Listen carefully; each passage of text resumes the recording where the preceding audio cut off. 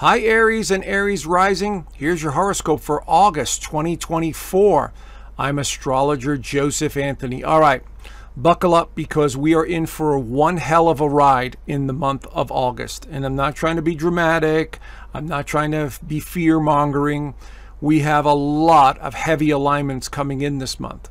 So we're going to start off the month, in a positive way because the sun is going through Leo, Mercury's going through Leo, but that's all going to change as the month unfolds, especially around the 19th and the full moon. There is so much energy this month that this is such a wild card month. So it'll be like everything hitting us all at once. So let's see how it plays itself out. Now, again, this reading is for anyone who has a sun sign in Aries, or a rising sign in Aries, or an ascendant in Aries. This is a general sun sign reading, Western astrology. Okay, so a lot of people still ask me whether this is Western or Vedic. So I'm just putting that up front. Anyway, so I want to dive in to give you a heads up of what's coming. And prepare yourself because this is going to be unlike any other month we've experienced. The energy is going to be very volatile and it's going to be very strong. It's going to be very heavy. There could be events externally that are affecting us, like government, economics, something in the sky, strange weather anomalies. We got all of it coming in this month. So let's get started. And, and I'll show you what is going on. So as we start off the month here, we have, I'm looking here, we have the sun, we have and Venus going through Leo. Venus is going to change signs. Mercury is going to go retrograde. And we have this this Jupiter and Mars conjunction happening. But we also have some outer planets also interacting. We see Saturn and Jupiter will be interacting. We're going to see Uranus in the mix during the full moon on the 19th. So we've got a lot of volatility that's being indicated just at the beginning of the month. But as we start off the month, we have this positive new moon in Leo right here. And this is going to be at 12 degrees.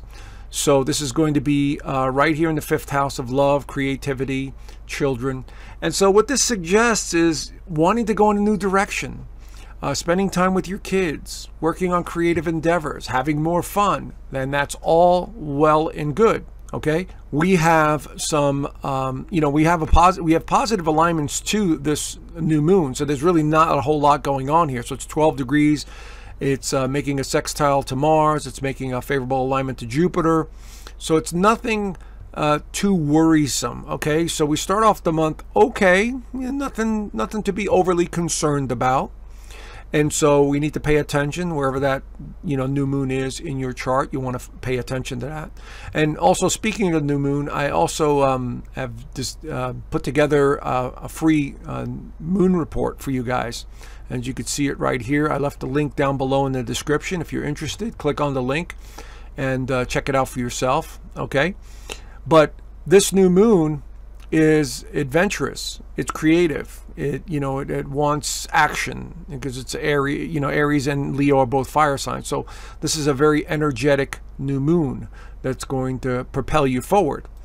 But also on the 5th, really the late night and the 4th into the 5th, Venus enters Virgo. So now Venus has switched signs and is basically going into the 6th house, which suggests something to do with responsibilities, work, health, diet, analyzing every little detail of your relationship. This is going to be the theme here.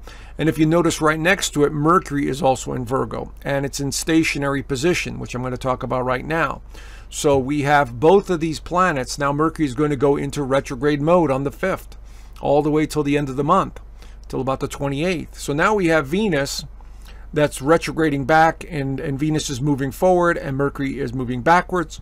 And so this is something to do with a relationship, something to do with financial matters, something to do with your daily responsibilities, health, could have something to do with a pet if you have pets. But there will be this strong analytical energy in the air. Like, what am I doing with my life? Am I happy with my life? Because Virgo is the sign of the perfectionist. And so there's always this over-analyzing going on.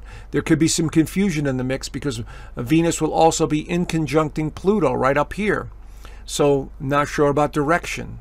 and work-related matters. There's a lot of confusion in this alignment with this conjunction going on right here with Mercury going retrograde. And by the way, Mercury will backtrack into Leo again, into the 5th house. So something is going to be revisited this month that you need to pay attention to or take care of. Okay, so we have that going on. Now, as we fast forward to the 14th, Mars conjuncts Jupiter in Gemini right there at 16 degrees. Now, this is a tough alignment because it's in Gemini, the sign of communication. So there's all kinds of mental activity, need for conversing, sharing your ideas, expressing yourself on some way, overthinking, sleepless nights, whatever it is, or the need to travel and explore or move around. Now, I want you to notice something. In astrology, when we have squares and oppositions or a T-square or a grand cross like we are looking at right now, this causes a lot of tension.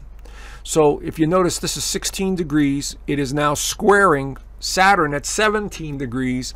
It is now opposing the transiting moon at about 15 degrees. And we have Venus also loosely squaring this alignment as well. So now we're witnessing some sort of event or major news or something in our lives that has really got our attention. And there's going to be a lot of communication around this. Okay? And so it could have something to do with the government. It could have something to do with your personal life, like your neighbors or your family members or your siblings or, whatever you have going on in your personal life. This is all going to be center stage for many of you, okay? Because Mars is involved. Mars is your ruler, and it's conjunct Jupiter.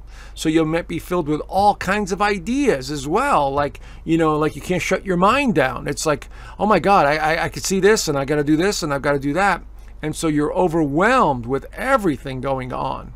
So this is going to be something to really pay attention to. As I said, this month is going to unfold into very heavy, strange, weird energy. Okay, so the next alignment we have on the following day, Mercury backtracks into Leo.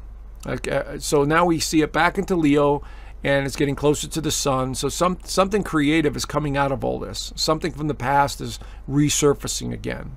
But as soon as Mercury comes back into Leo, it's making an alignment to Neptune right there at 29 degrees, the transiting moon at 28 degrees, and it's also squaring Uranus at 27 degrees. And this means a lot of confusion. This means a lot of change. This means a need to revisit something, to fix it or analyze it or take care of it in some way. This could be related to your kids. It could be related to a project, a loved one. And so there's a lot of volatility here. It could have something to do with finances as well, because Uranus is in Taurus, the sign of money. So we're seeing a lot of volatile energy coming in over here. So please don't take this personally. It's affecting everyone. All right?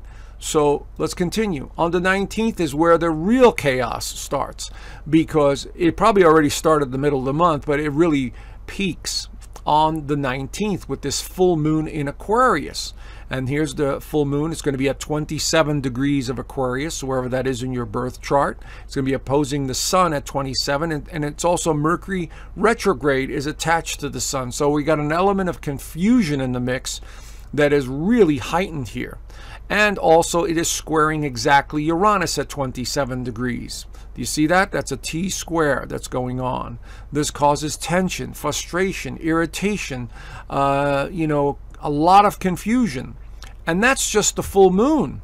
Okay, so that's just one aspect. Let's continue because there's more.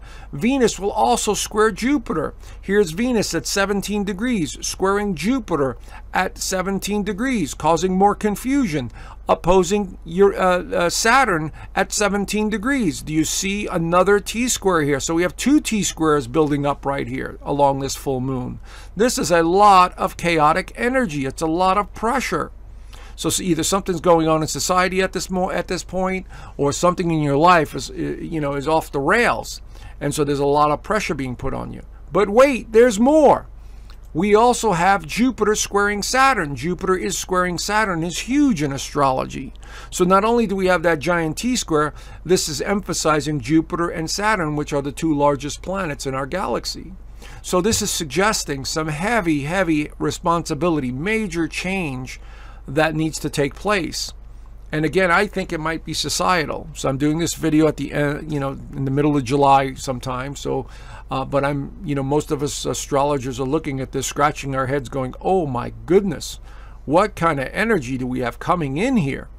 And so we're going to have to adjust accordingly. Okay, so stay out of fear, doubt, insecurity. As this energy begins to build, realize that the energy is building. Don't take it personally. Aries are one of the signs that like to take everything personally when things are not going their way. So pay attention. This could be external forces that are putting this pressure on you. Something to do with your thinking, something to do with health, something to do with imagination, maybe running wild at this time, especially with this full moon, which is about a realization. So we may come to some sort of realization of what our reality and what's going on. So we need to pay attention to that. Now, on the 22nd, the sun switches signs, now goes into Virgo, the analyst, Virgo, the perfectionist. So now the energy switches, and now we're thinking a lot about our job, our responsibility, our health, and we're analyzing even more because of the Virgo energy. We have 2 planets in Virgo, and Mercury is still retrograde.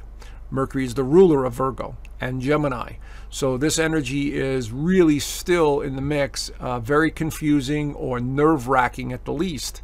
So let's see what it means or how it develops.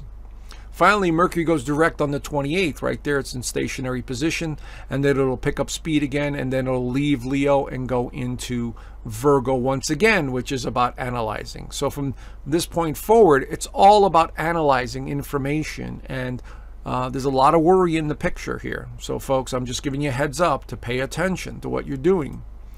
Last but not least, on the 29th, we have Venus going into Libra, the sign that she rules.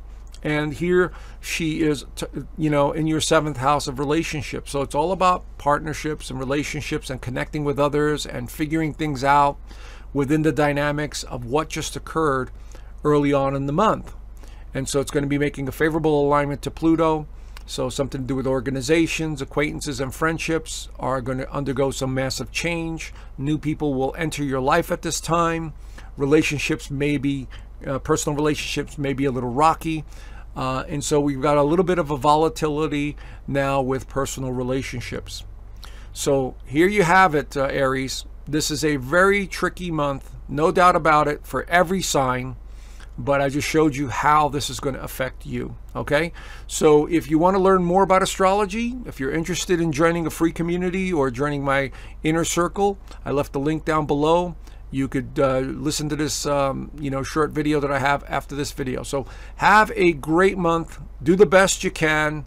Remember, we are spiritual beings having human experiences, and we'll get through all of this. We're going through a massive transformation, so we'll get through all of this sooner than later. Okay, talk to you soon. Bye for now. Hi, thank you so much for watching my monthly astrology. I really appreciate your support over the years. Have you ever considered learning astrology? Well, you're in luck, because I've created a full online astrology course in my private community. It's a full 6-module course that takes you from the beginning of astrology, what it all means, the mythologies, the houses, all the way to the more advanced techniques such as progressions, solar returns, how to read transits, how to make predictions. It's all there in this course here. And I even dive into some of the mysterious stuff, what some of the symbolism is all about. So I think you might want to check it out if you're interested. Along with the course, we have a very tight-knit community here where everyone helps each other out. And so if someone knows a lot about astrology, they help other people with astrology. So it's a community that really gets involved and, really wants to learn and help each other out. But as you can see here, I have a whole lot more on this private community. I also have the Inner Circle live calls each week. Now, this is something that I do twice a month on YouTube, but here I do them on a weekly basis. And I talk about various topics. You get to ask me questions, we interact, and we learn a whole lot more than just astrology. So this could be anything from astrology to what's going on in the world, predictions, politics, whatever it is. We talk about it in the Inner Circle calls. Of course, I do have videos here that I do not have on YouTube, so you get those too. And then I've got a private resource vault, which has videos that I suggest watching, books suggested reading, meditations, and more. So if you're interested in learning astrology or want to be part of a great community that's really growing fast, head on over to the link down below and click on the link and join today. All right? Thank you so much, and I look forward to seeing you soon. Bye for now.